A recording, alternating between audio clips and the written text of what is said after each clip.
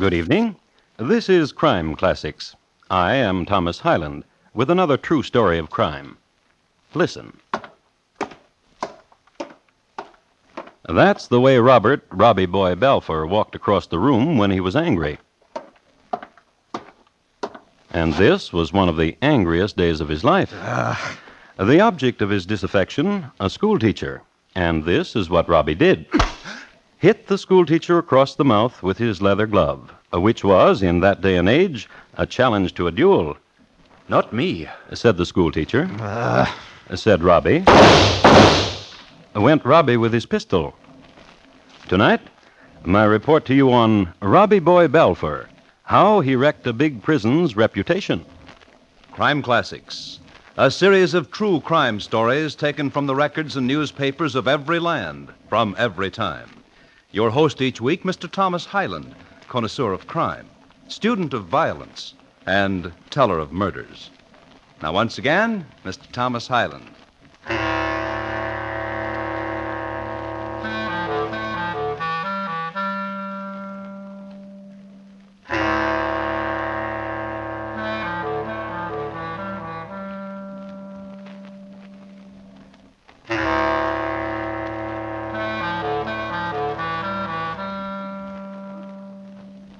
In 1707, the current saying around Inverkeithing, Scotland, went something like this. "'Tisn't it bad enough we suffered the Glencoe massacre? 'Tain't awful enough about the Darien scheme, but they had to go and join up with England and call us now the United Kingdom." Sentiments of the time among the kilted folk, whispers of bribery in the Scottish Parliament, threats of war, talk of open rebellion, a time of angers and furies. And between these passions, gentler ones. "'Tisn't bad enough we suffered the Glencoe massacre. 'Tain't awful enough..." Hush now, Robby boy. You're saying that so often, I'm wondering whether you believe it. I believe it plenty else. Why am I going away? Oh, Robby boy. Aye. Let's get to the parting. Let's through with the harshness of it and come to its softness. Aye, Glynis. Or say to me something soft with those sweet lips of yours. Aye. And Spain, I'll long for you, Glynis. Oh, they say the hotness of the Spanish sun makes a warm torrent of your blood, and ever and always there are Spanish maidens. I'll not look at them. Oh, I'll not look at them. aye, but they'll look upon you, handsome Robby, bonny Robby, and say things in that strangling tongue, and turn your head aside and make you forget a Hyland lass named Glynis. Upon my father's tartan, I swear it, and upon his barrel. I go to Spain only to protest what is done here. This exodus of the Scottish young men will show them true how we feel. Oh, I'm proud of you that you do not stoop to violence, that you do not stay to fight the English, but make witty protest by going away. They'll see. They'll see. Harsh again the conversation turns. Soft, Robby boy. Make soft words and close. Aye, Glynis. Glynis of the heather. Glynis of the gorse. Glynis of the gloaming. And you'll come back to me. And you'll come back.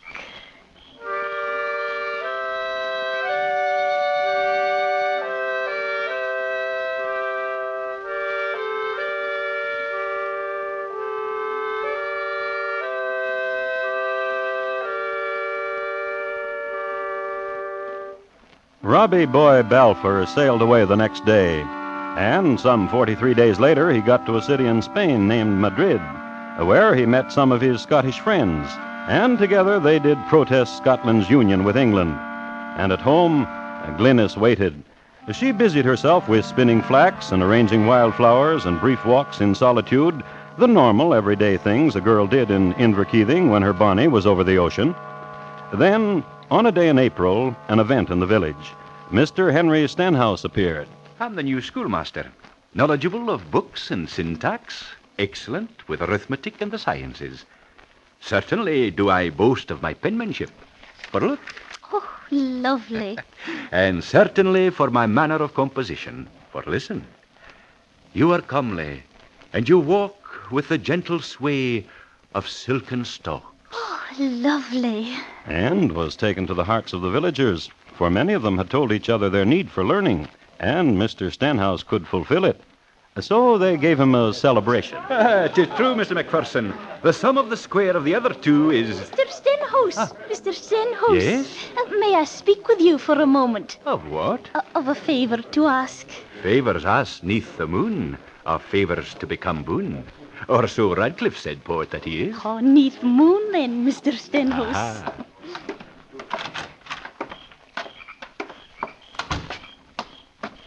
Now, to the favor. Oh, yes. I've a lad. A lad? A bonny, a love. And he's in Madrid. Protesting? Aye. And I wish to write to him of how I miss him. You cannot write. Only scratchings and simple words.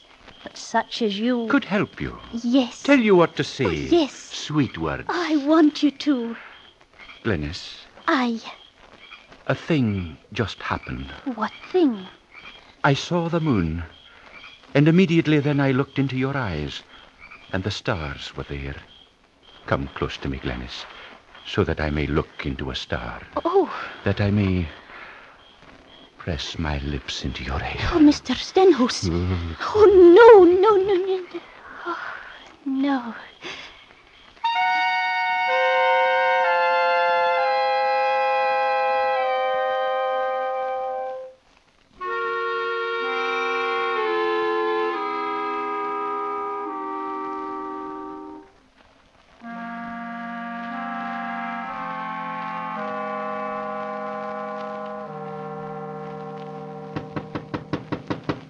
Come in.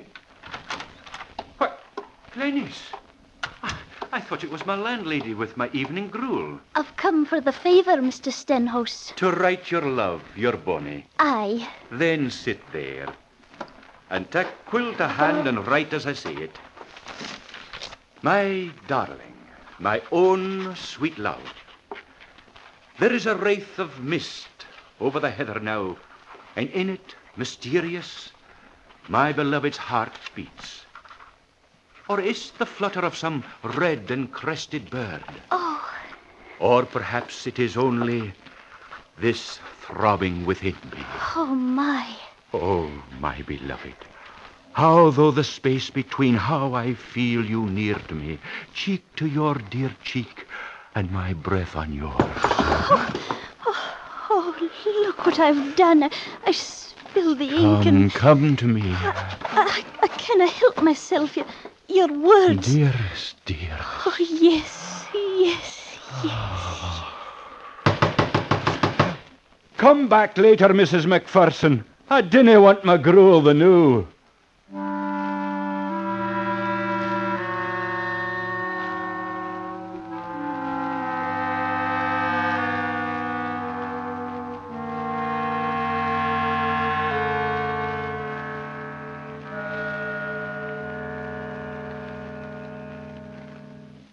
Yo te amo.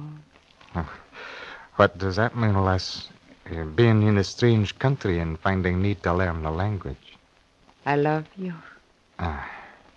What does this mean, what it says here? La mujer está en la casa. It means I love you. Everything means I love you. Put down the book, Robby boy. Robby, Aye, Les? I love you. You must know I love you. Les, Sí, querida. in Scotland far away, there's one to whom I've promised myself. She waits for me. What woman waits for what man?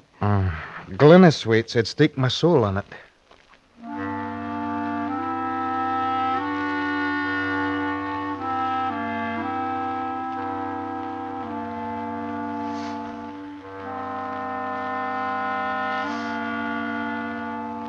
And the days rolled into weeks, and the weeks into months. And in Inverkeithing, this was going on. Oh, how sweet you are, Henry. Oh, you've sweetened my life. While in Madrid, No, Pepita. and in Seville, Sorry. No, later, Les. and in Barcelona, No, Rachel. No. and in Cuernavaca, a town in Andalusia famed for its beauties. Well, I'm sorry, Madalena. I'm sorry, lass. No, I'm promised to another. Well, listen how things progressed in Inverkeithing. Glynis, I love it. I've written it down and drawn a line beneath it and added it up and subtracted and added it again, and there is an answer to it all. I love it. We'll wed.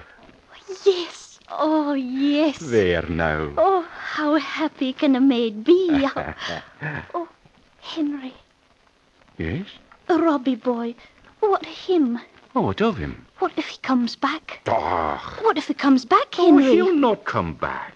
Those young men who have gone to Spain, how many of them come back? My own brother did. Oh, for a week, and went back to Spain again. Aye. Then there's not to bother of Robby. Not. Then we'll wed. Come good Charlie Kensington Day, we'll wed. Come that day.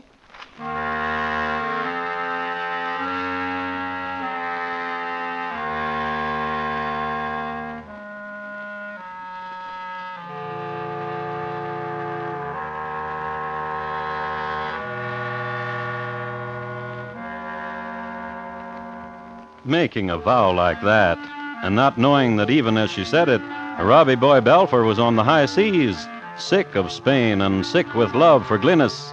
And there was a good wind and a good sea, and swiftly sailed Robby into Scottish seas and friendly shores, and the remembered and loved weather of mists and leaden sky, away with the sun-drenched brightness of Hispaniola, on with the kilt and to horse. I'm home again. So ride me to Glynis, you bonny seed. Ride!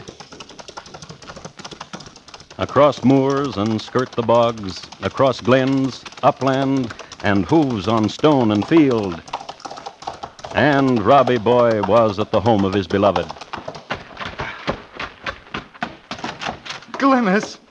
Glynis! Oh, the blush that comes here. Oh, the blessed cheek, the softness. Where shall we put the pewter, Glynis? Who's he?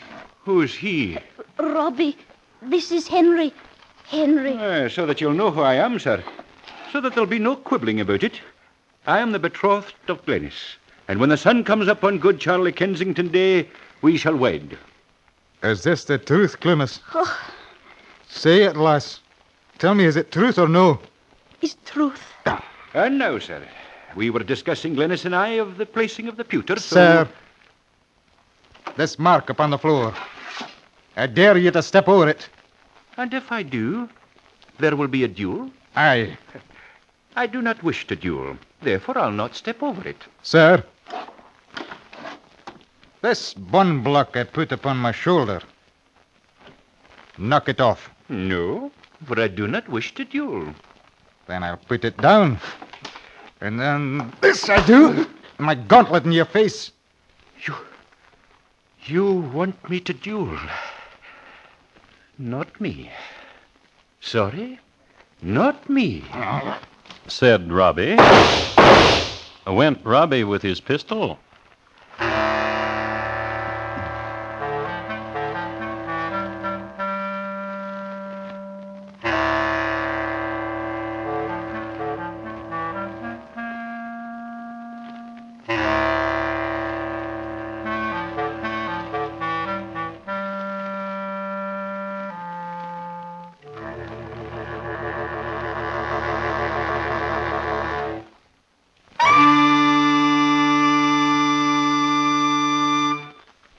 You are listening to Crime Classics and your host, Thomas Hyland. No actors, no tricks, no special effects will be used in Night Watch, the new CBS radio thriller making its debut next Monday night on most of these same stations. Actual tape recordings are made at the scene of the exciting action met by a prowl car in its nightly rounds. These will be what you'll hear on Night Watch. A reporter and a police sergeant ride the Night Watch and bring out the authentic material you will hear. Night Watch, premiere next Monday night. And now, once again, Thomas Hyland in the second act of Crime Classics, and his report to you on Robby boy Balfour, how he wrecked a big prison's reputation.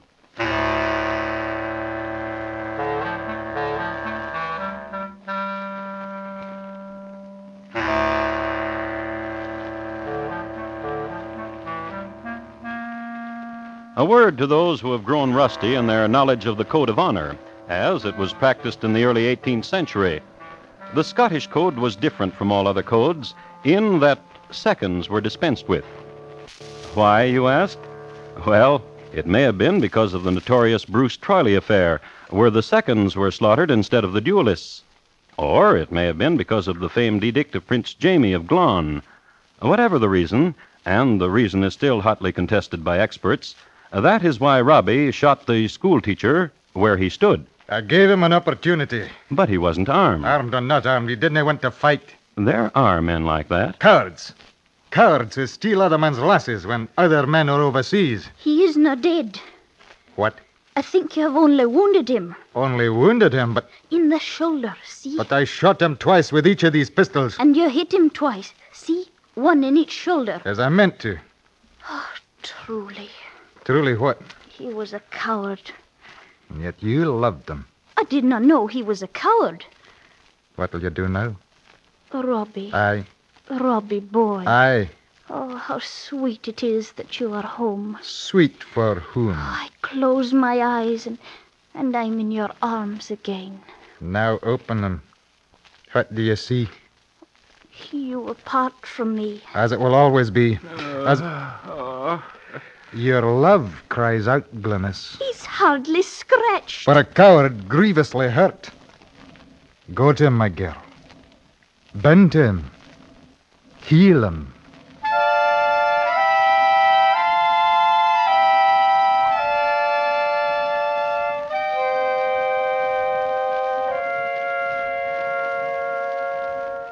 The power of public opinion in Inverkeithing was as strong then as it is now.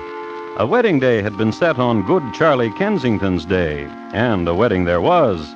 Glynis MacFarland and the schoolteacher Henry Stenhouse, the latter worthy on a litter.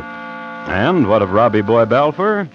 He was a hero, a man who had avenged his honor, who had come out of Spain unscathed by the dangers there, had come home to find his beloved in another's arms, and had known what to do.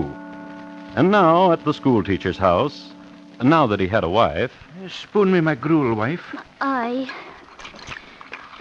Henry, Aye. it was forced upon us, you know. What was? Our marriage.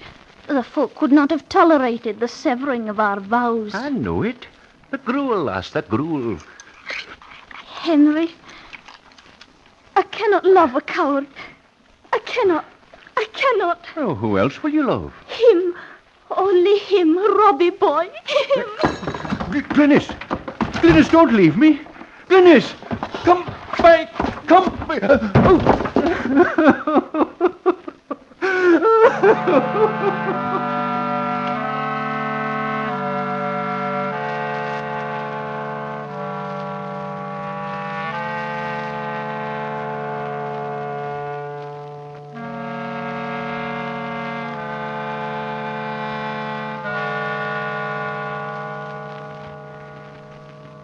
And I cannot stay with him. He's your husband. Your husband, chosen by you. Oh, Robby boy. Aye. Go to him. For what reason? Finish him. Kill him, you mean? You started to do that. Aye. Aye, that's so. Then do it. Go and put another bullet in him. I tell you a thing. Aye. You're wild, Glynis. Your heart's a stone that snuggles into the gorse, and yet... Yet what? I can't live without you. Open! Open the door! She was seen entering, she was. Glynis Stenhouse, wife to schoolmaster. She is here, what of it? I must see her. Glynis, that's the surgeon of Inverkeithing, and he wishes words. What will you, surgeon? There was a screeching and a yelling about, and a neighbor entered into your house to see what the matter was. Your husband it was, your husband of one day. In a delirium he was, and I've come to tell you. We'll give to him what potions are necessary. I'll come presently. He needs only prayers. What? He lies a-dying, only a miracle can save him. But it was only a shoulder wound. He got out of bed to fetch the bowl of haggis and slipped. Infection immediately set in. He lies a-dying. Your husband lies a-dying.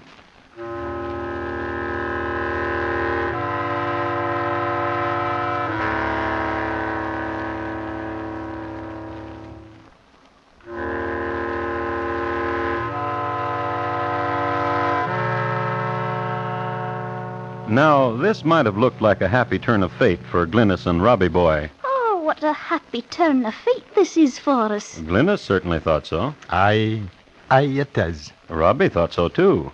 So, when Glynis went home to her husband... Here you are dying, Henry. Hold the quilt to me, Glynis, for I'm shivering. It will do you good. The quilt will overheat you. While back at Robby's house, he had some news. It's my duty to tell it to you, Robby boy, Robby lad. Tell me what, Judge? As judge of the county, I'm telling you what's true. Tell me what, Judge?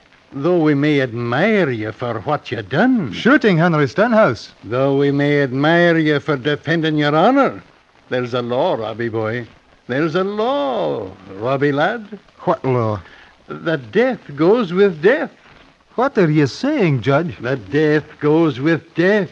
An English law. And now we're one with England, our law, too. If Henry Stenhouse dies, then he'll be dying of his wounds. If Henry Stenhouse dies, he'll be dying because you put them there. Therefore... You're standing trial for his dying. Oh, now out of my way, Judge. Oh, where are you going, Robby boy? Where are you going, Robby lad? To see the schoolmaster. Tell him a thing. Not to die? Not to die. So out of my way.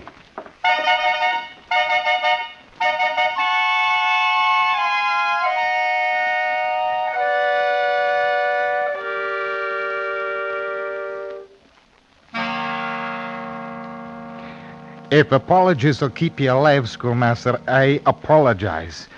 If humbling myself before you will keep you alive, I humble myself. Stay alive. Spring in Scotland, the most beauteous time. Stay alive. There's music to be heard in the land. Stay alive. The sounds of the seasons to be heard and the colours to be seen. Oh, now, it'd be foolish to die. And for a man of such learning as you, for a young man such as you, stay alive. That's the word. It did not be fair to those of us who love it. It did not be fair to leave an emptiness in. Robby boy. He looks better, doesn't he? He's dead. Robby boy? Robby lad? Aye. You're under arrest.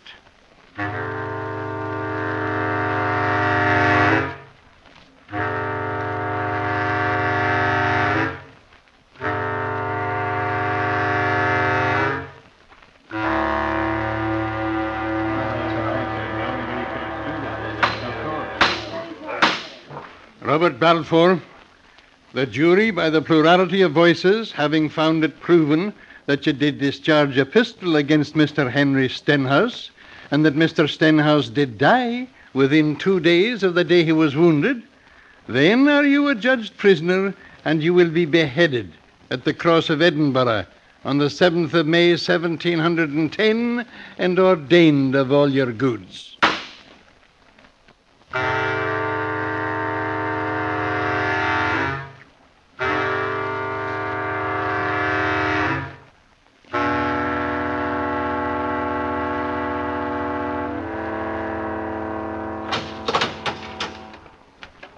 Thank you, jailer. Robby boy. Awake now, Robby. 'Tis I, 'tis your love, and come to visit you to give you comfort. It's pale and drawn you are.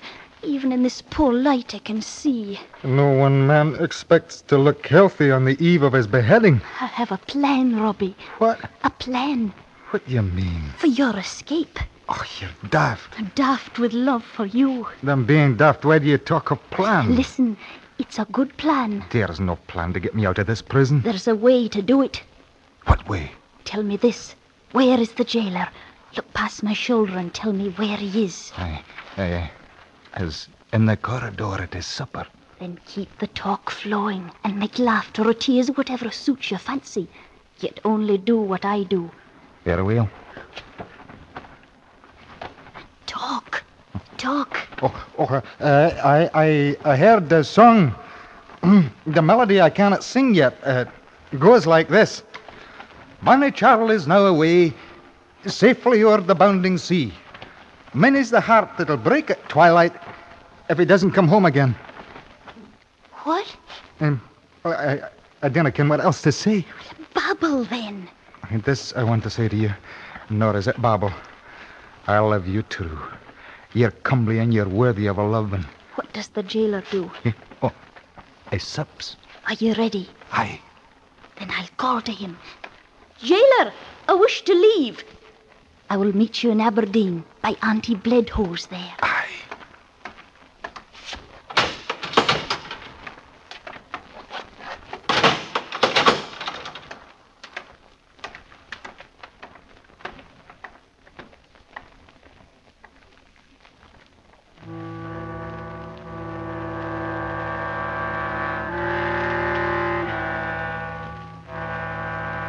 Now, here's what happened. While they were talking, they changed clothes.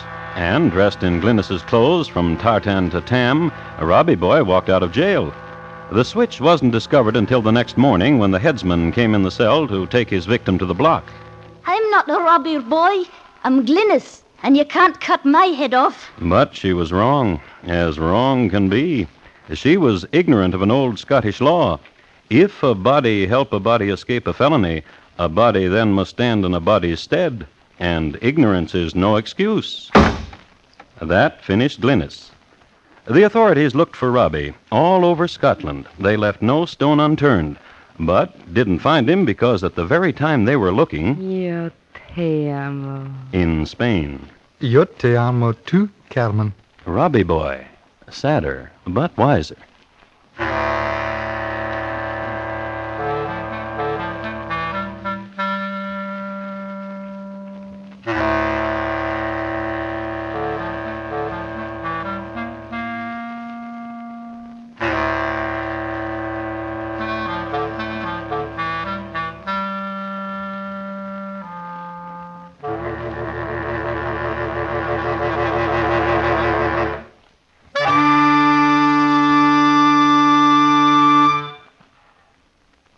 In just a moment, Thomas Hyland will tell you about next week's crime classic. Robby Balfour, tonight's crime classic, was adapted from the original court reports and newspaper accounts by Morton Fine and David Friedkin. The music was composed and conducted by Bernard Herrmann. And the program is produced and directed by Elliott Lewis. Thomas Hyland is portrayed on radio by Lou Merrill. In tonight's story, Ben Wright was heard as Robby, Betty Harford as Glynis, and William Johnstone as Henry. Featured in the cast were Virginia Gregg, Steve Roberts, and Norman Field. Bob Lamont speaking. Here again is Thomas Hyland. Next week, St. Petersburg, Russia, in the year 1801. The river Neva was frozen solid that year, but if you cut a hole in the ice, it was a marvelous place for a girl to put the suffocated corpse of an officer. It's listed in my files as The General's Daughter, The Tsar's Lieutenant, and The Linen Closet, a Russian tragedy. Thank you. Good night. Jack Benny of CBS Radio will be on hand again this Sunday evening, wistful for Waukegan, boastful about Beverly Hills, violating all rules for violin playing, daring all to deduct $1 from his tight grasp. Jack's magic turns it all into some of the finest comedy on radio. Be listening for our Jack Benny show this Sunday evening and share it with the whole family.